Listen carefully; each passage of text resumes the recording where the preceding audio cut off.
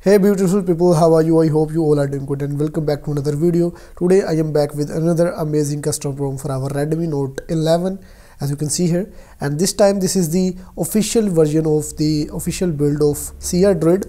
As you can see here, the CrDroid version is 9.0, which is the all the way latest build for our Redmi Note 11, and it is also the official one. So as you can see here, it is pretty much based on Android 13, and its security patch is also all the way latest 5 November 2022, and the vendor security patch level is also the latest 5 October 2022. So in this video I will be showing you what features do we have in this ROM and how you can install it on your Redmi Note 11, and is this ROM stable for daily usage or not. So without any further ado, let's get started. But before starting the video, make sure to subscribe my channel and also press the bell icon for future updates. So the ROM is pretty much stable. There is no any single bug or issue in this ROM. Everything is just working fine. There is no any single bug or issue. Let me show you. Wi-Fi is working perfectly. Mobile data is working without any issue. As you can see here, LTE is working. Hotspot, even the hotspot is also working without any issue, and Bluetooth is also working, and everything is just working fine. Because this is an official build, that's why this is a more stable build for our Redmi Note 11. So first of all, let me show you the Geekbench results of this ROM. So it just scored 377 on single core, and it scored 1534 on the multi-core. This score is pretty much impressive. It just scored more than the previous Android 13 based custom ROMs. So that's mean this is a very good RAM for your daily usage, and yes, of course you can do gaming and a lot of stuff using this ROM. So in this ROM we don't get a lot of applications pre-installed, we only get the needed applications, and if you want more applications then you can go to the Play Store and download and play any game or application. So in the camera we have this simple camera, and now they have added the ultra wide option to the camera, as you can see here. And by the way, this option is available in video and photo both. So from this option you can access more features like timeout, screen ratio, grid, and if you go to the video, from here you can change the quality and do mic settings and all other settings from here. You can also scan any document using this camera, and if you want more features like portrait mode and all other advanced features like night mode, then you can go for a GCam, and you can download the GCam from the Google Play Store or our website 9to5mods.com. I will drop the download link in the description box. So first of all, let's start with the installation of this ROM. So the installation process is pretty much simple. So you just have to download the ROM from the link in the description and reboot your device into uninstalled recovery. So I am going to use a TWRP recovery. So if you have not installed a TWRP recovery on your Redmi Note 11 yet, then you can watch my video from the link in the description. By watching that video, you will be able to install the latest TWRP recovery on your Redmi Note 11. So after downloading the CrDroid official ROM for our Redmi Note 11, you just have to store the CrDroid ROM into your internal storage or SD card, or you can also use any external hard drive. As I am using an external hard drive, so first of all you need to go into the wipe, click on format data, and from here you have to type yes and click on the stick button. It will gonna wipe your data. So I'm not going to do these steps because I have already installed this ROM. Then you have to go into the install and go to your preferred storage, and now locate your downloaded CrDroid. Mine is right here, CrDroid 9.0. Just click on it and flash it right from here. After flashing it, you just have to go into the advanced, and from here you have to flash current TWRP to make it permanent. Then go back, reboot, click on system, and the ROM will be booted up on your Redmi Note 11 within a few seconds. So after booting up, you can check the a simple and pretty much unique UI of this ROM. So I just customized the home screen by my own by adding some beautiful wallpaper and adding some widgets to it. You can do it by yourself. Just go to the wallpaper and style, and from here you can change wallpaper to any of these. These wallpapers are pre-installed in this ROM, so you can use any of these. And then here we have wallpaper colors. You can also get the basic colors, and then you can enable the dark theme, and you can also enable the themed icons, and you can also change the app grid right from here. And after enabling the themed icons, it will look like this. It looks pretty much unique, and everyone gonna ask you which Android phone is this. And then you have to go into the widgets. From here you can add a lot of widgets to your home screen to make it beautiful. And then at the top we have the home settings, and from here you can do a lot of stuff, like you can change the icon settings, home screen settings, app drawer, recent settings, and from here you can change the quick actions. You can enable screenshot, lens, and clear all option for the quick recent applications, as you can see here. Then here we have MISC, and from the MISC you can hide and protect the applications right from this launcher. No need to install any third-party application. And from the left you can get the Google feed right from here. And the app opening speed of this ROM is also pretty much good, as you can see here. The animations are played very well. The applications are opening pretty quickly, as you can see here. And yes, you can do gaming on it. And now let's go into the settings and have a look on the customizations. So first of all, here we have quick settings right here, and quick settings looks like this.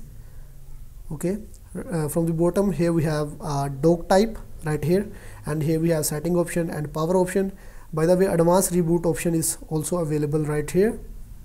So you can also edit the shortcuts right from here. So in the settings, first of all, we have connectivity option, apps, notification, battery. So the battery backup of this ROM is also pretty much impressive, as you can see here. Right now my battery is on 70%, and it is showing about estimated time is about 12 hours 28 minutes left. So that's pretty much impressive. From here you can check the battery usage. Here we have battery saver, then we have battery manager. Battery optimization is also right here. You can note the battery temperature, and you can check all other battery details. Then we have storage option, sound and vibration, and in this sound and vibration we don't have any sound enhancer in this ROM, as you can see here. And here we have haptics and vibrations, and we also don't have the Dolby Atmos pre-installed in this ROM, as you can see here. But we have the game space right here. That's mean this ROM is good for gaming. As you can see here, here we have some gaming options. You can add any game to the library. So after it, we have display right here. In the display we have all other options from previous ROMs, like you can enable the dark theme, you can adjust the size of display and text, you can make the size text bold, and you can also make the text high contrast. Then we have night light, which is working fine. You can change its intensity. Then we have live display, and then you can change the color profile right from here. I wanna use the boosted one. Then here we have rotation settings, smooth display. You can enable the smooth display. It will automatically raises the refresh rate from 60 to 90 Hz for some content, like you are scrolling on social media or doing any gaming stuff, then this feature will be helpful. Here we have full screen apps, screensaver, tap to wake, tap to sleep, and it is working fine, as you can see here. And here we have app refresh rate. So in this ROM we don't have any option to set the maximum refresh rate or minimum refresh rate. So after it, here we have accessibility, security. Now in the security we have all security options, like fingerprint is just working, face unlock is also available right here, as you can see here, and all other on-screen locks are also present in this ROM, and you can use any of these. So that's a plus point for this ROM. Then we have privacy, location, safety, emergency, passwords and accounts, Google, CrDroid settings. And in the CrDroid settings, here we have all available customizations. First of all, we have the customizations for the status bar. From here you can manage the status bar icons. Then we have clock settings, clock and date, network monitor, as you can see here. Then we have some other icon settings. You can enable or disable the logo for the status bar. By the way, we don't have any option to, okay, you can change the logo style right from here. Okay, let's try this one. Then you can also change the battery style, battery percentage, battery bar, and some other gestures. Then we have quick settings, options, lock screen options right here. Then we have navigation bar options, buttons options. In this setting here you can tweak into the power button and volume button settings. Then we have user interface, and from here you can enable or disable the ambient display. Then we have charging animations, off screen. We also have the smart pixel, it's gonna reduce the power consumption. Here we have monitor settings, which is pretty much good. You can set up any custom color right from here. Then we have navbar style, font style, icon pack, signal icon pack, Wi-Fi icon pack. You can change the icon shape right from here. Then we have the notification options, sound options. In the MISC we have game space, and you can also unlock the higher FPS in games. We also have the unlimited storage, photo storage, and here we have swipe to screenshot, and sensor block per package, and weather settings. And from the about you can read about this CrDroid. So after it, here we have system. In the system we have languages and input, system profile, gestures. In the gesture we have quickly open camera, system navigation bar, one-handed mode, which is one of my favorite feature from the Android 13 and Android 12. And then we have press and hold power button, prevent ringing.